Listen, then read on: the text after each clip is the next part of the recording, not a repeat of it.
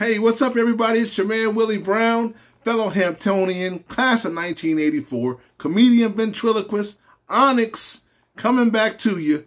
And I wanted to say, I know that you're going through a lot right now, but guess what? We're all going to make it through this together. And I believe we're going to be much better on the other end. So we just have to maintain and keep the faith. That's right. Where will we be without the Lord on our side? Oh, He is the beginning and the end. He is the Alpha and the Omega. He is the Kappa Alpha Psi. Till the day I die, say it like a brother. When you say it to another, say K-A Psi Phi Nu Pi. And I know I'm going too far. I've gone too far. Well, look here. I want to give a shout out and a big thanks to Dr. William Harvey, also to Gary Hunter and the Hampton Cares campaign, along with the staff at the Department of Development, for allowing me to bring comedy to you during this great fundraiser. You know, we're doing a special fundraising project for the students that got caught up in the COVID-19 pandemic. So, folks, we're going to bring you comedy. We're going to have people come on with testimonials, and we're also going to be making a plea for you to dig deep in your pockets to help support the cause. We're appealing to all of the alumni. Folks, hey, you know, there are many students who were caught at school when this happened. Some of them lived on the East Coast. Some of them lived in the middle of the country. Others lived on the West Coast. And they had to pick up, grab their things, go home. Some of them had to come back. So, I mean, these kids are working hard, and they're trying to get their degrees. Many of them are right in the middle of what they started. So, folks, let's support them. And that's what this is all about. All right? Great. Okay, folks. Some of you may have seen me before on television. I don't know. You may have seen me on the Best of BET Comic View. Maybe seen me on HBO Def Comedy Jam. Could have seen me on Showtime's Barbershop series, the Ricky Smiley TV show. Most recently, I don't know, you might have seen me on Bounce TV's sitcom, The Last Call. Could have been the movie All About You. Or you might have just seen me at the QT trying to pump some gas. Or I could have been at the post office, you know. Or you might have seen me in the unemployment line because, you know, comedians, hey, let's face it, we're not essential employees, all right? Look, before all this happened with the COVID, I was blissfully driving for Uber in between gigs, all right? And I'm not just your average Uber driver. No, I'm an Uber driver with a master's degree and proud of it, all right? Uber is like the Army. It's a great place to start. If you want to see the world, drive Uber, all right? I'm telling you, you'll go to places that you never imagined, more than once.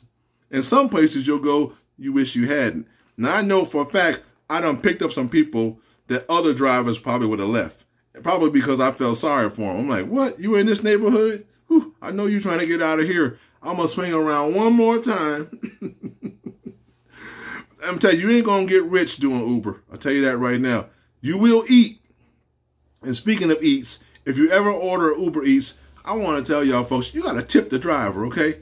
Tip the driver, please. Don't have us bringing the food all the way up to your house, driving all around the neighborhood trying to find you, and you don't even give us a tip. Look, man, think about it. You don't know me, you know. You don't know what I might do. Not that I'm going to do anything to your food, but what I'm saying is you ought to show me a little gratitude, all right? I'm telling you, you don't give a driver a tip, you're going to be a few French fries short of an order, okay? You're going to have a few bones short of a half rack of ribs. I'm going to tell you that right now. You're wondering why you got a straw in your drink, okay? Hey, there's a straw in my soda. Yeah, and, you know, think about it, all right? And the Uber, man, they'll send you out. You'll be driving, man. Ding, ding, ding. As soon as you try to get home, it's like ding, ding, ding. I'm telling you, they want you to keep on driving. Keep on driving. It's like the closer you get to home, the more they want you to drive. And Uber's trying to make money, man. I mean, they don't care. They don't care where you go. In fact, you don't even know where you're going until after the person gets into your car. And I think they should have some kind of special warning. You know what I mean? Like, whoop, warning, you're in a level 9 neighborhood. Drive-by shootings, illegal drug activity, and possible carjackings. Imminent bodily harm is possible. Warning, you're in a level 9 neighborhood. I mean, they ought to have some kind of warning. You know what I'm saying? Really. Anyway, I'm taking pretty good care of myself. I'm down here in Atlanta, Georgia, trying to stay COVID-free. You know, they opened up the state of Georgia, and we can now go to barbershops, hair salons, and to tattoo parlors. Like, I really need to go to a tattoo parlor right now. I was thinking about getting that tattoo of Booker T. Washington right here on my bicep. Oh, and I also thought maybe I would get a Hampton pirate right here, you know, college pride, you know what I'm saying? Yeah, okay, all right. But the truth is, man, we're trying to take the necessary precautions, you know. I went out to Publix. I bought like $2,000 worth of groceries. Ain't paid no bills, okay? I don't know if I'm the only one, but I bought $2,000 worth of groceries. Ain't paid no bills, all right? I might get foreclosed on, but I ain't going to be hungry, all right? I can see the sheriff outside come, Mr. Brown, we need you to come vacate the premises. I'm like, okay, I'm coming. And I'm walking out the door with a pork chop sandwich in my hand. Say, hey, don't touch these groceries. That's all I'm saying. Just don't touch these groceries. You know, it's strange everywhere you go seeing people wearing masks. You know, I never thought we'd come to a time where it'd be okay for a black man to wear a mask in the bank. You know what I mean? It's like, okay, Mr. Brown, we know that's you. It's all right. Come on in. You know, look, I tell you, man. And the young people, you go out to stores, the young people, they're not even wearing their mask. I'm like, what's up with that? They're like, hey, this ain't for us. We're the class of 2020. Hey. COVID-19 can't do nothing to us. It's for all y'all old geezers over 50. Got us using recycled toilet paper right now, folks. All right? It's so bad, I'm starting to use loose leaf notebook paper. I figure the kids ain't use it. I might as well go ahead and use it, you know. Man, but I don't think I'm really prepared for this crisis. I don't know about you. I really don't feel like I'm prepared for the crisis as much as I should be. I mean, I don't have a flashlight. I don't have a radio. I don't have any batteries. I mean, I do have a gun. You know what I mean? But I ain't got no bullets. All right, folks? How you gonna have a gun and ain't got no bullets? It's ridiculous, man. I got the bullets that came with the gun. I got the accessory pack.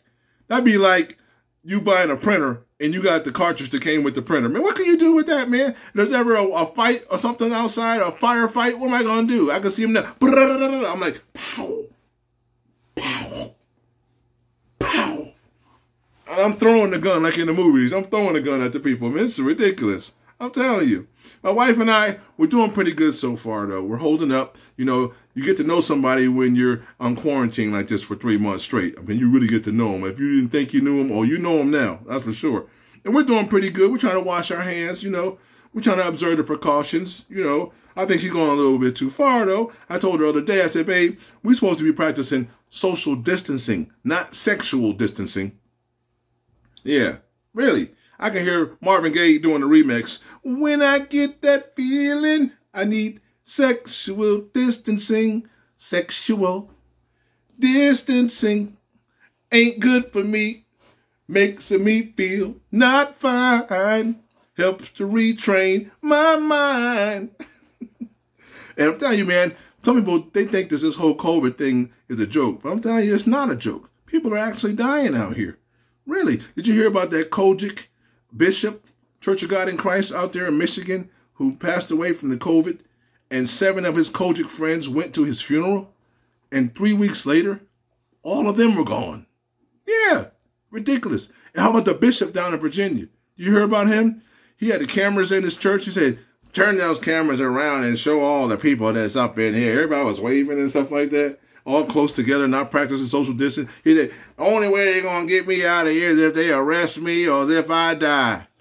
A week later, he was gone. I'm like, hold up. This COVID is serious, man. I don't know what they're talking about. It ain't serious. It's serious. Man, it ain't no joke. Hey, don't tempt God, okay? That's all I can say. Don't tempt God. You know the story. Satan took Jesus to a high mountain. You know, when Jesus was going through the 40 days of fasting, he took him to a high mountain in the wilderness. He said, look, Jesus, if you jump off this cliff, I'll give you the whole entire kingdom. I'll give you the world. Jesus was like, thou shalt not tempt the Lord thy God. Satan, if you don't get away from me with your crazy self, you better get out of here, man. I ain't jumping off the cliff for you. Even Jesus didn't jump off the cliff. And he could have. Jesus could have flown off the cliff. I mean, Jesus walked on the water. Come on. Hey, folks, look, we're going to have a lot of fun. I'm telling you, right now, we're going to take a break, and we're going to go talk to some people who are going to let you know why we're doing this great fundraiser. And, folks, we're going to come back, and when we do, I'm going to have an exciting guest that I want you to see. So stick around. We'll be right back. All right? Yeah.